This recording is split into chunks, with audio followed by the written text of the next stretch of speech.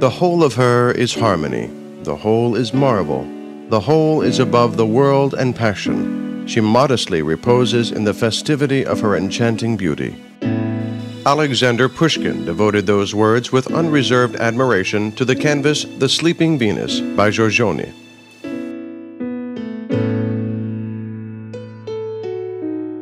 At the beginning of the 16th century, the image of Venus, the goddess of love and beauty, was not yet widely spread in Italian art.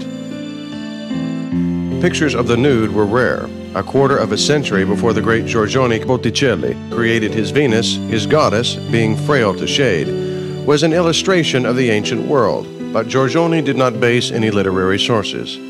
The depth of his soul and ability to enjoy the nature and the beauty of the body were revealed in the paintings Rural Concert and Thunderstorm. But the Sleeping Venus, chaste and inspired, turned out to become a real hymn of the beauty of the female body.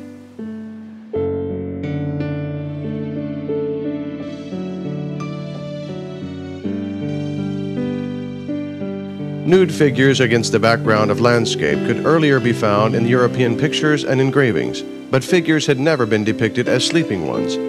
The Venus by Giorgione rests on the meadow overgrown with plain white flowers.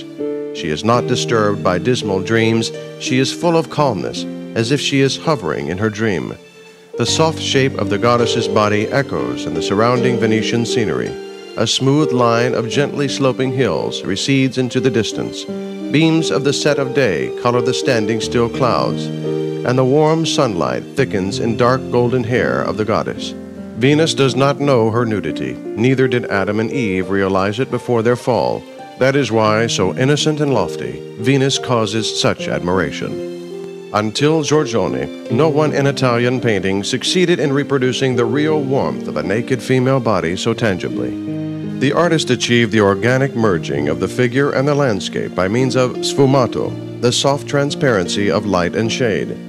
Being an extraordinarily gifted painter, Giorgione could reproduce a plural scale of color and spectrum of the gentlest hues. The artist applied paints directly onto a clean canvas without any prior contouring of figures. Many artists, including Impressionists, borrowed this manner of painting. Giorgione was not in the habit of affixing his signature to pictures. His masterpieces were kept in private collections of Venetian patricians and were unknown to the public at large. In the course of time, many of his canvases were ascribed to other masters. Even 200 years ago, the Sleeping Venus was considered to be a copy of Titian's picture painted in the 17th century.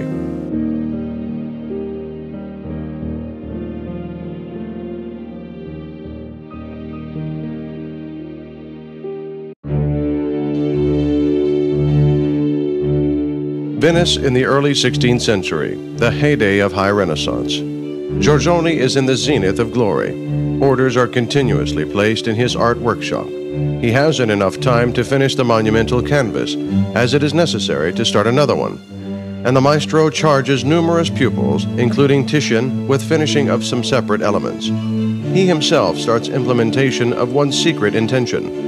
Giorgione dreams to impress the elusive mystery of female beauty into the canvas. But Venice is plagued with a raging epidemic throughout Europe.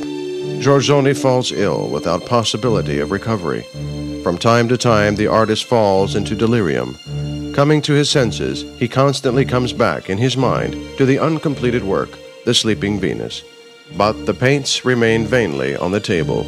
Death accepts the master of 32 years in a terrible embrace.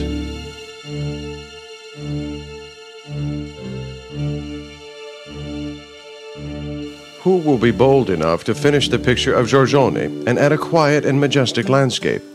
Titian, the pupil of the artist, possessed the similar manner of painting. The foreground and the right part of the landscape in the canvas come from his brush. Practically the same landscape repeats in the picture of Titian, Noli me tangere, the apparition of Christ to Magdalene. Titian only decorated it with several trees and added a small hut. It is still unknown which one was created earlier, Venus or Magdalene. Some researchers consider that Titian's part of the landscape, common and plain, does not match the spiritual Venus by Giorgione. It might be that Titian, who could perfectly imitate his teacher, did not wish to make the imitation a la Giorgione. One more secret of the Sleeping Venus was revealed with X-ray research of the picture in the 20th century. In the initial variation, Urchin sat at the feet of the sleeping goddess. Did he come from the brush of Giorgione himself, or was added by Titian? Who decided to paint the urchin over, Titian or the unknown restorer? And when? These questions remain unanswered.